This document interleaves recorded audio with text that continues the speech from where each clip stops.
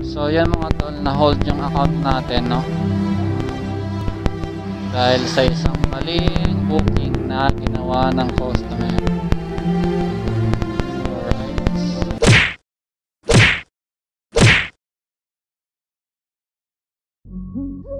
Yo, what is up mga tol? Welcome back to my channel. My name is Mark and you're watching Mark Brothers Vlog. So for today's vlog mga tol ay another tok-tok adventure na naman. At I decided na gagawa na ako ng video na regarding sa mga katanungan ng ating mga kapwa tok-tok rider na nahihirapan gumamit ng tok-tok app or naguguluhan sa proseso ng tok-tok. So recently kasi maraming mga nagko-comment sa aking video at may mga katanungan sila na hindi natin masagot ng sabay-sabay. So I decided na gumawa na lang ng video para sagutin ng mga katanungan ito. So sana makatulong tong video na to para mas malinawan tayong lahat at sa inyong mga kapwa ko tok-tok rider din, no? Kung paano ba talaga gamitin ang tok-tok app at paano natin mas lalong mapapabuti ang ating serbisyo sa ating mga customer. Alright? At kung ano-ano ba ang mga dapat natin gawin in case na tayo malagay sa alanganin. So yan ang mga sasagutin natin sa video na to. Kaya stay tuned ka lang at watch until the end para malaman mo kung anong mga dapat mong gawin bilang isang tok-tok rider. Alright? Alright. So hindi ko napapahabayan pa tong intro na to, pero bago yan, kung bago ka lang sa channel na to, please don't forget to hit the like and subscribe button para lagi kang updated sa mga bagong uploads. Alright? Alright. So let's do this in 3, 2, 1.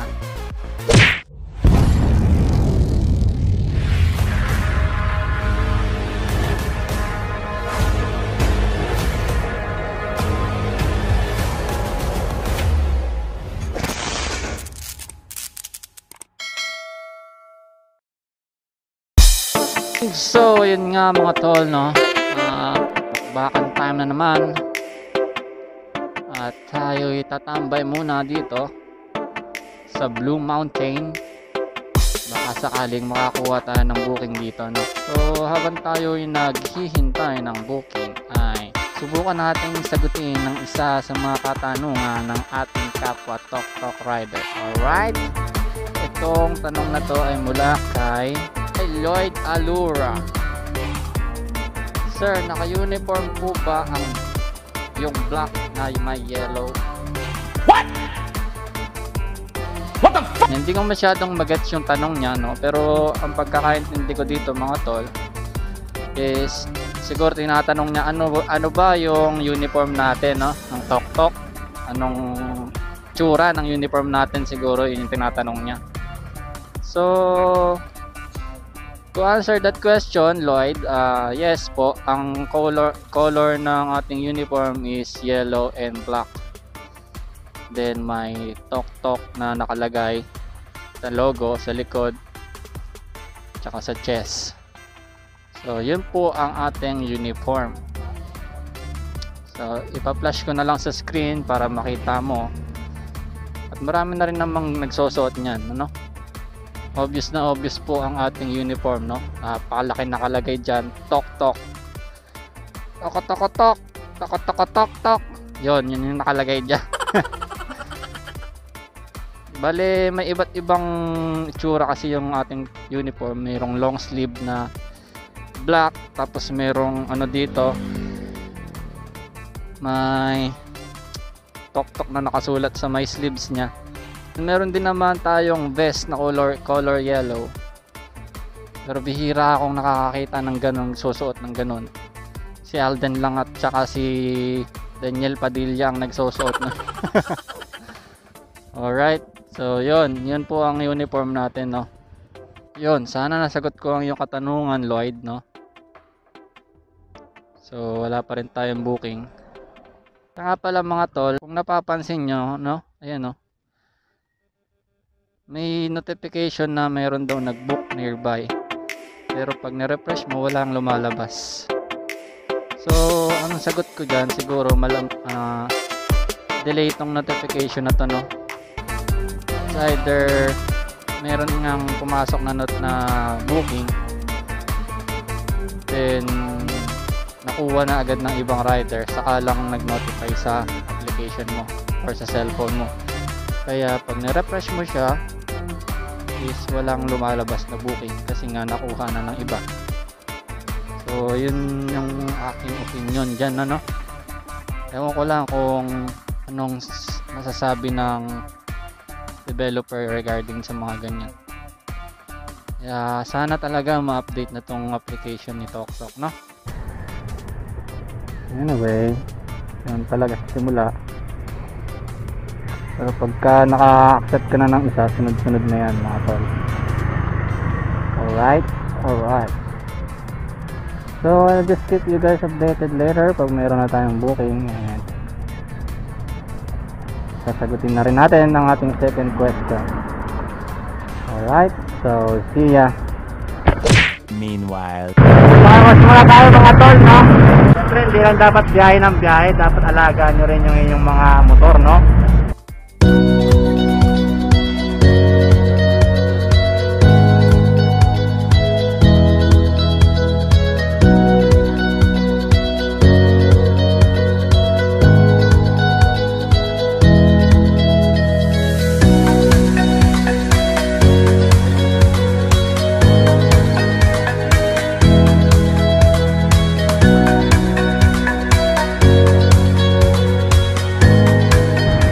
Alright, nalinis na ang aking baby net at ready na naman sa bakbakan. Alright, a few inches later.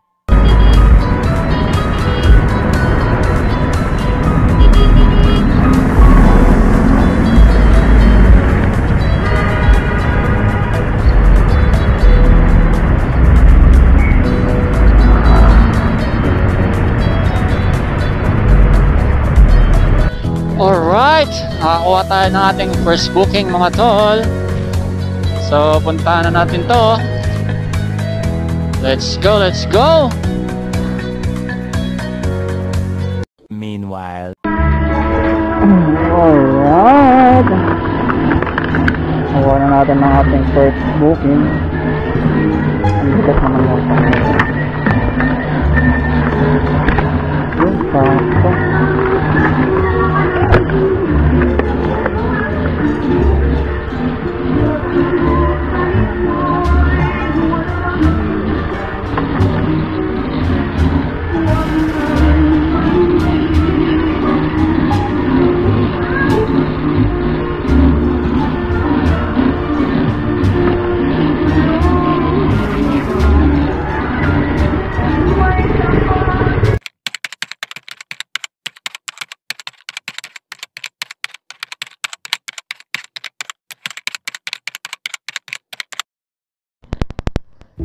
So yan mga tol, na-hold yung account natin, no?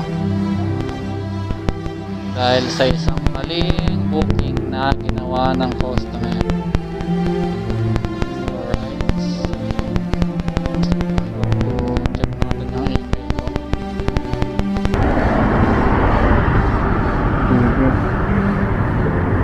Kaya ito talaga dapat kailangan pagpunan ng pansin nito ang stock na.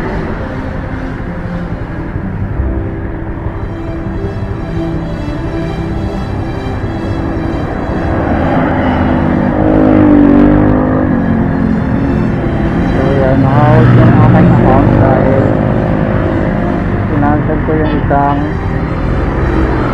maling booking ng customer.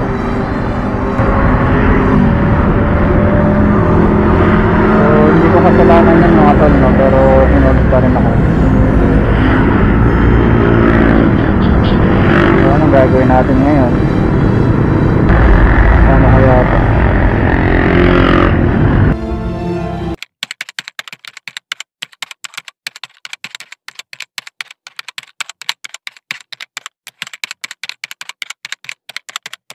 So yun nga mga tol, no, na-hold yung ating account, pero tuloy pa rin natin ang ating biyahe. So proceed tayo sa ating second question. Ito ay galing kay Christian Post Moral. Ang tanong niya ay, pag nag-accept na ba ng order, may direction na ba nalalabas? Alright, so to answer that question, Christian, Sir Christian, una-una, pag na-accept mo yung order, hindi lalabas agad yung direction, pero makikita mo yung kung ilang kilometers yung layo ng pick up point papunta sa drop off point, no?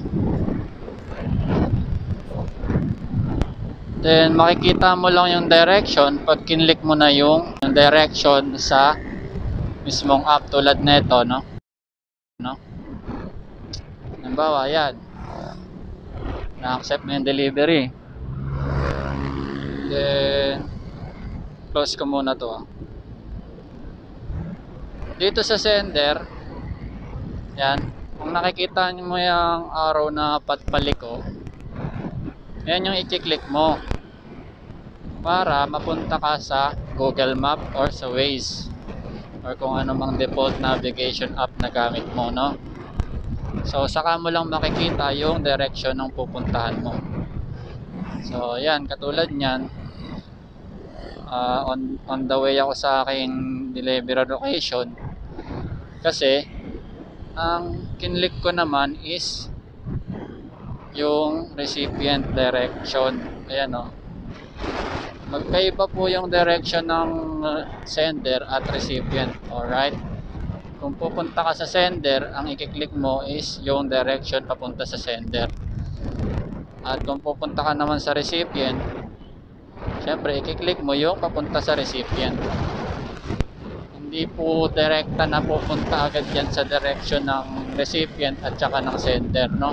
Ikaw mismo yung pipili kung saan ka pupunta. Syempre unahin mo dapat yung sender, then susunod mo yung recipient pag nakuha mo na yung item na i-deliver mo. Alright, so yun, sana nakasagot ko ang iyong katanungan, at tatapusin ko na muna itong aking delivery at asikasuhin ko yung aking account dahil ito ay na-hold, no? So baka sa susunod nating vlog ay ito ang ito-topic natin, no? Kung paano natin ma-reactivate ang ating na-hold na account. Alright, so I'll just keep you guys updated later. Tapusin ko na muna itong aking booking. See ya!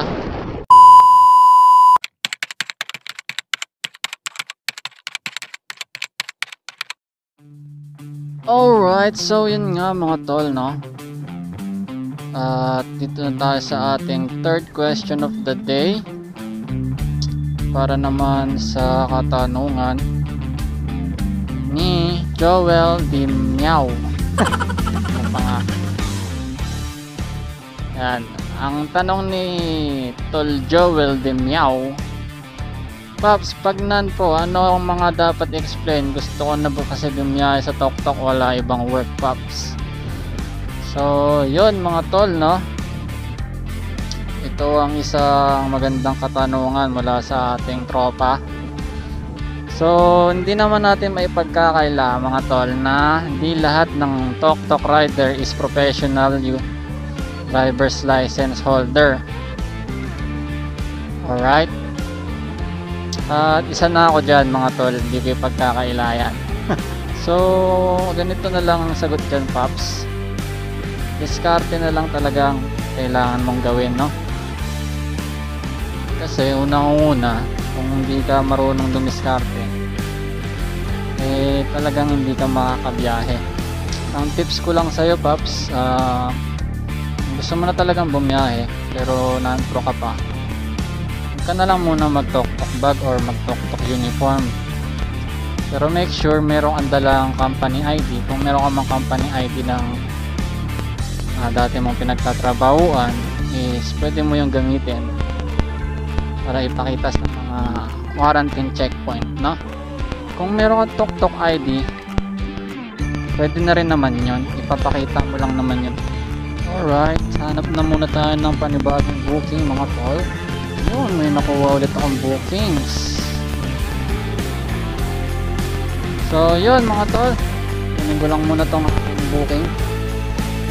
Thank you Joel.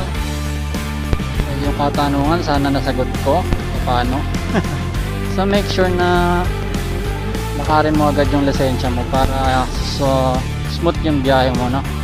Alright, so see you later again para sa ating last question.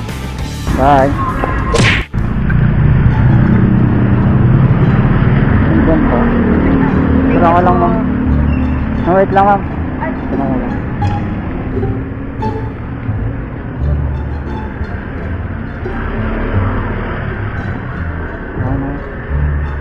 So, ayun nga mga tol, no? Another booking has done. Congrats. So, let's proceed, no? Sa ating last question of the day. At maybe dito ko na rin tatapusin tong vlog na to. Alright, so yun nga, no? Na-deliver ko na ang ating pang-5 booking sa araw na ito. At tuloy na tayo sa ating panghuling tanong.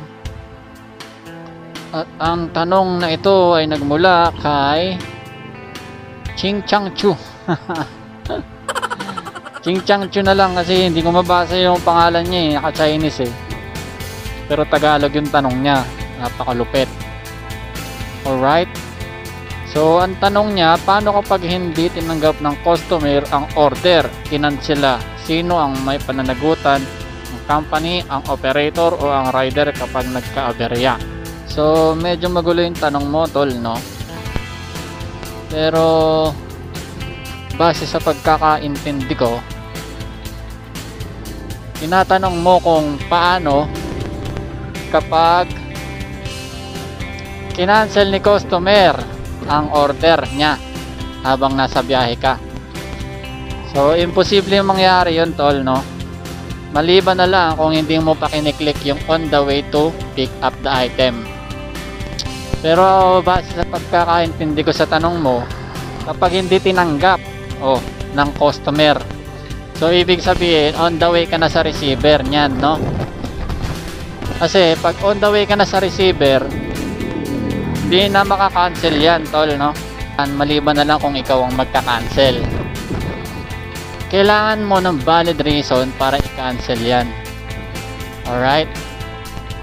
Pero kung nasa iyo na yung item at na-pick up mo na yung item na i-deliver, hindi na pwedeng i-cancel yan. Ngayon, pag dumating ka sa recipient, sa receiver at hindi niya tinanggap yan, well, kasalanan na yan ng customer, hindi mo na kasalanan yan. Depende rin sa sitwasyon tol, no? Kung na-damage mo yung item, kasalanan mo talaga. Talaga niya tatanggapin yan. Siyempre, kung may damage yung item na yan, kahit ako, hindi ko tatanggapin yan eh. So, babayaran mo yung item na dinamage mo. Alright? Pero wala naman damage at all goods naman yung pagkaka-deliver mo. Tapos, hindi pa rin tinanggap. Tanungin mo kung anong dahilan. No? Baka nagbago yung isip nung client. Bakit kaya hindi niya tatanggapin yung order niya? Basta simple lang naman ang gagawin mo tol pagka ganun nangyari na hindi tinanggap ng customer or ng receiver yung item diniliver mo kahit na wala namang problema. Simple lang gagawin mo, ibabalik mo lang yun sa sender. Then yung sender yung magbabayad sa'yo ng shipping fee. Kung sa recipient man kukunin yung shipping fee, no? Ngayon, pag hindi ka binayaran, report mo na agad sa iyong operator. Then si operator ang gagawa ng action kung paano mangyayari sa inyong transaction, no? Pero as long as na accept mo yung booking na yan at all goods naman yung item na i-deliver mo, makukuha at makukuha mo yung bayad dyan. Ang problema, pagka ikaw ang gumawa ng kasalanan at ikaw ang dahilan kung bakit hindi tinanggap ng customer yung item na pinapadeliver niya, ikaw rin ang magbabayad nun. Alright, sana nagets mo yung aking paliwanag, tol, no? Basta ang kailangan lang naman natin na tandaan palagi is kailangan mo ingatan yung item na dinadala mo, pinapadeliver sa'yo palagi. Ngayon, pag nagka-aberya, kailangan natin i-identify kung sino yung nagkamali. Kung ikaw nagkamali, kailangan mo panagutan yun. Kung si customer nagkamali, kailangan nilang panagutan yun. Alright? Hindi naman pwedeng maging kasalanan ng operator mo yan kasi ikaw yung nag-accept ng booking. Pwedeng tumulong yung operator mo, pero make sure na ikaw yung nasa tama. Alright, so yun lang, tol, no? Salamat sa iyong katanungan. Sana nasagot ko kahit papano ang iyong katanungan, no? At kung meron kang any other inquiries, huwag kang mahihiyang tumawag sa ating helpline. At ipa-flash ko na lang yan sa screen, ayan, no? Or mag-email ka dyan kung meron kang hindi pa naiintindihan at marami ka pang katanungan kung hindi mo man naiintindihan yung aking explanation, no? Attend din ng orientation in case na meron ka pang mga hindi naintindihan at hindi alam sa pagiging isang tok-tok rider. Alright, so yun, no? Hanggang dito na lang tong video na to. At maraming salamat sa mga subscriber na nagtanong sa atin. Sana nasagot ko ng maayos ang inyong mga katanungan. So regarding naman sa aking account, hindi pa rin ako na re-reactivate, no? So, yun, nag-email na rin naman ako at wala pa silang reply sa aking email. So hintayin na lang natin, baka kasi naka day off yung mga customer service nga nila. Bali, nag-report na rin ako sa aking operator at hindi daw niya ma-contact yung ating customer service, no? So yun, muli, my name is Mark and sana ay nakatulong ang video ito para malinawan tayong lahat at sana nasagot ko ang inyong mga katanungan kahit papano, no? At salamat muli sa pagsubaybay. At dito ko natatapusin ang video ito. Thank you for watching and don't forget to hit the like, subscribe and comment down below kung anong mga reaction nyo sa video ito, no? So thank you once again. My name is Mark and thank you for watching Mark Riders Vlog. See you next time. Bye bye. Alright, so yun nga mga tol, no? Nandito tayo sa ating last part ng ating video. This is your favorite part. It's shoutout time mga tol. Pero bago yan, flex ko lang muna ang ating location for today. Oh, napakaganda ng sunset. So yun nga, no? Shoutout na tayo mga tol. Shoutout muna sa ating 1,394 subscribers. Dito tayo mamimili ng isa-shoutout natin.